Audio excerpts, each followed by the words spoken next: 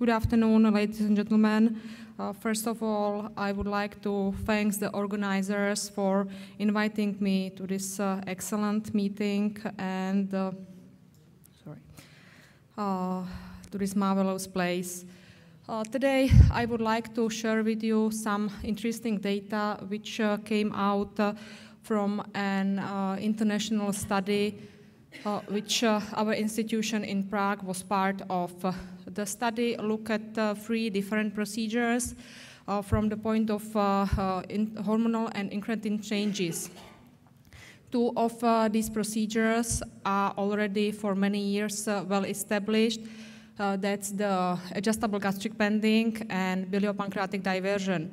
The third one, which was studied, is a rather new procedure, and it's a greater curvature gastric plication.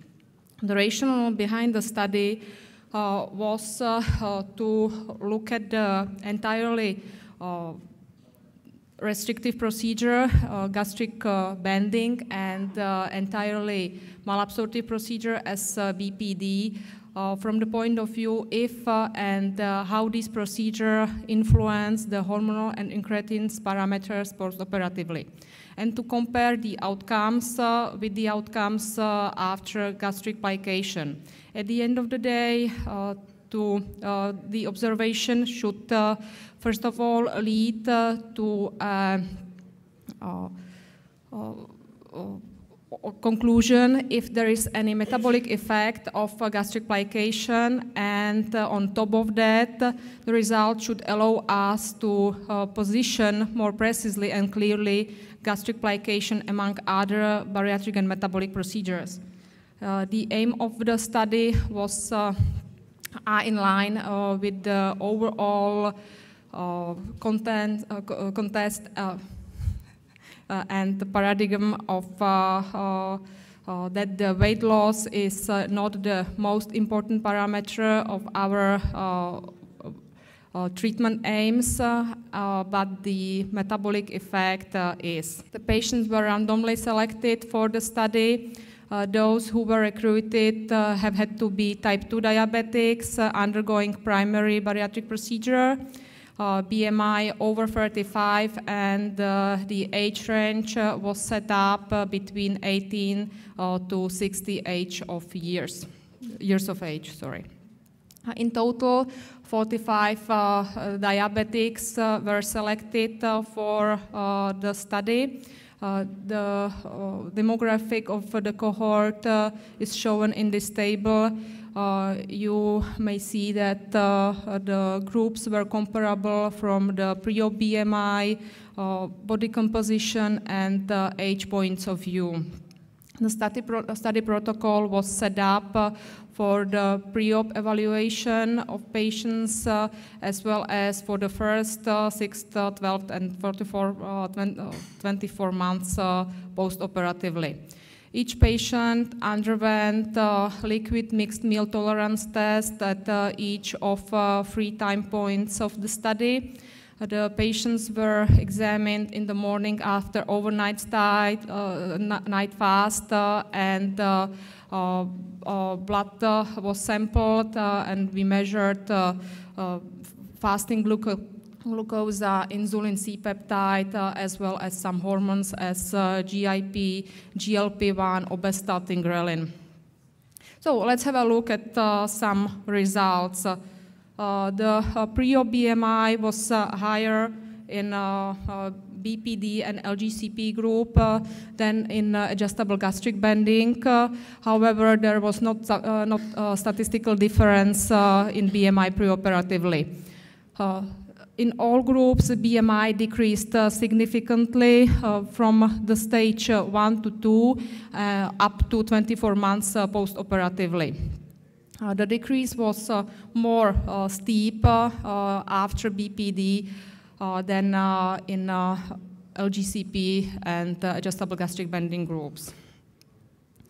The fasting plasma glucose preoperative values were higher in LGCP and adjustable gastric bending group than in BPD group. However, in all groups, significant decrease in fasting plasma glucose levels were seen from the stage 1 to 2 and followed to decrease during the next follow-ups. However, the fasting plasma glucose levels in BPD and adjustable gastric bending group and LGCP group reached the normal range after 6 months after the operation and remained slightly elevated in adjustable gastric bending group. During the meal tolerance test at 120 minutes, we have seen a significant decrease in all groups of patients, regardless the type of the operation, during the stage 1 to 2, and non-significant change between the stage 2 and 3. The glucose levels were lower in BPD group than in gastric plication and adjustable gastric bending group. A significant decrease in HOMA insulin resistance occurred between the stage 1 and 2, regardless the stage of the operation, and followed to decrease during the next controls. However, starting from the month 6, the decrease of HOMA insulin resistance slowed down, and there was no significant difference during the next follow-ups. Basic insulin secretion decreased significantly, again, between the stage 1 and 2 and between the stage 2 and 3, regardless the type of the operation, and decreased more in BPD and LGCP group than after adjustable gastric bending group. Tissue glucose utilization is another important factor of insulin resistance. Simply, the lower the tissue glucose utilization, the higher the insulin resistance. In all groups, regardless the type of the operation, we've seen the significant increase in glucose tissue utilization. And surprisingly for us, the glucose tissue utilization was higher in LGCP group than in BPD group. That means that there was some effect of the operation in favor of LGCP in this parameter. Glucose utilization in fat-free mass in muscles is again another important factor of insulin resistance and glucose uptake.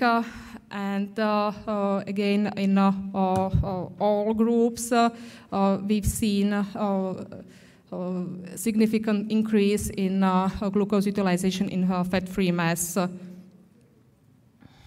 So as I promised in the beginning, I'm going to talk also about some hormones. GIP is one of the hormones that is secreted from K cells postprandially, and it's rapidly stimulating insulin secretion from pancreatic beta cells, as well as also exerts multiple effects in other organs, promoting storage of glucose and some lipids. GIP, importantly, is the effect of GIP is decreased in type 2 diabetics, and it's because the beta cells of diabetics are resistant to GIP effect. That means in practice that type 2 diabetics have lower levels of GIP postprandially. Our study revealed important increase and significant increase in GIP postprandially starting from the month 6 in each control, and we may see that after GLP there was really significantly higher increase in GIP comparing even to BPD. We may explain this because of unnormal contact with not well-digested food, the K cells from the duodenum because of rapid transit through stomach. GLP-1, another hormone important for diabetics that is lower. It's secreted from intestinal L cells and it's a potent anti-hyperglycemic hormone secreting and stimulating glucose-dependent secretion of insulin while suppressing secretion of glucagon. Also helps to restore glucose sensitivity of pancreatic beta cells and inhibit apoptosis of pancreatic beta cells as well as improving differentiation and proliferation of pancreatic beta cells. Again, normal level are decreased in type 2 diabetics. And our study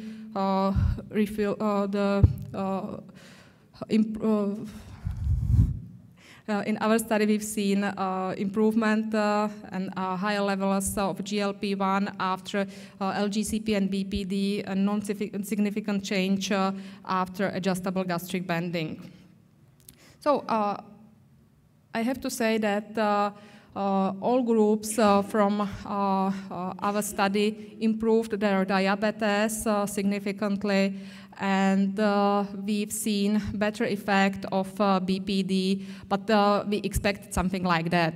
All groups decreased BMI. The decrease was higher in a BPD group. Fasting glucose was lower in BPD group than in next two groups. Also, the meal tolerance test was better in BPD group. Homa insulin decreased regardless the type of the operation. What was surprised a little bit for us was basal insulin secretion increased more lower values for LGCP than for BPD, and glucose uptake issue again higher values for LGCP. So that means that LGCP is not just a restrictive procedure, but it also has some metabolic effect. This helps us to position LGCP somewhere between adjustable gastric banding and sleeve gastrectomy, because the results, the hormonal results of LGCP are closer to sleeve gastrectomy than to adjustable gastric banding. And just the study confirmed that BPD is really the most powerful operation from the metabolic point of view. So thank you for your attention, and just I would like to invite you to the next Congress of IFSO-EC connected with physicians that is going to be in May in Prague.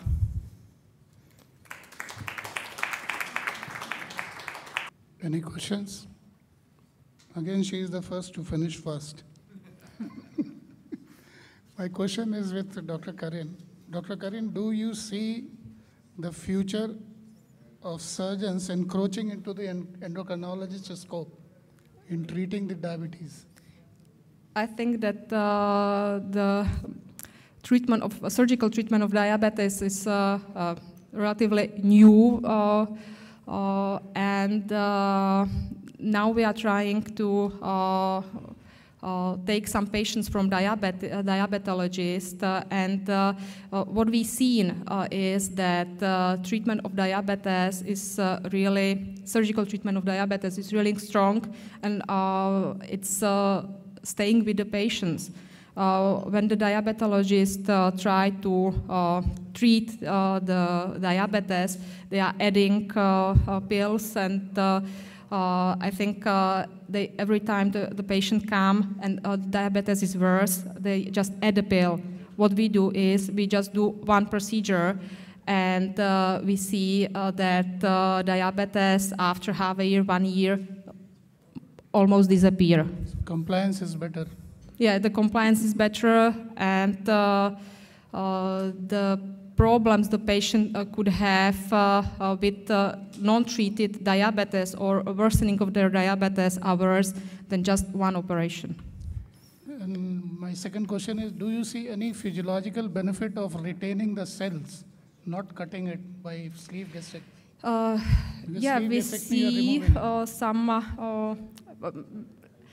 I have a presentation just for gastric plication. It's for tomorrow, and in fact, why we offer gastric plication to our patient is that it's less harming and with almost same effect than a sleeve gastrectomy, and less complications for the patient.